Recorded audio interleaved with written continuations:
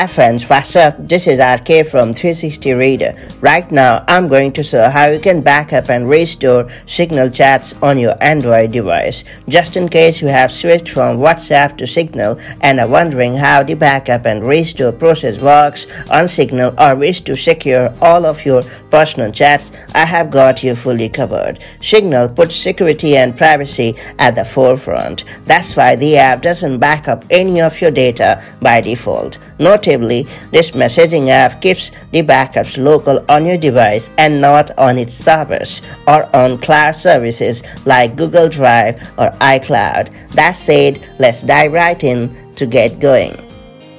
Before getting started, make sure you have subscribed our YouTube channel and hit the bell icon so that you won't miss any update from 360 Reader.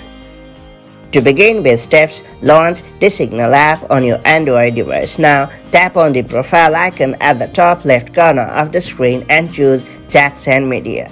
Alternately, you can tap on the three horizontal dots at the top right corner of the screen and choose Chats and Media. Next, scroll down and hit Chat Backups and then tap on the Turn On option. Next up, Signal will display a passphrase on a pop-up. Be sure to note this down because you will not be able to restore your backup without it. Once you have noted down this passphrase, tap on Enable Backups. Up next, you can hit Create Backup to create new backups whenever you want. Once the backup has been made, it will show you when you created the last backup on your Android device.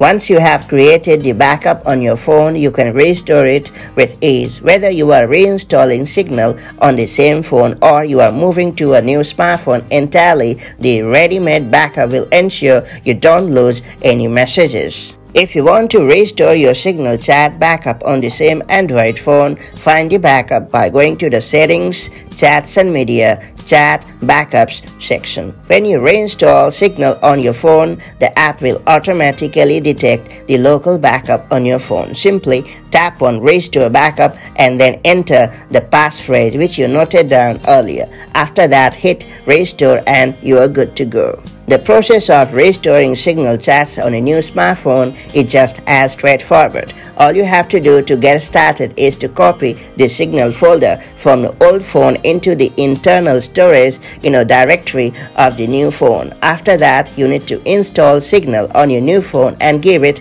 the required permissions. Then the app will automatically detect the backup. Next up, hit Restore Backup and then enter the passphrase for your backup and you are done. That's all there is to it. If you have found this guide helpful, do like and share it, and I'll see you in the next video with more such helpful tips. Till then, have a wonderful time. Bye-bye.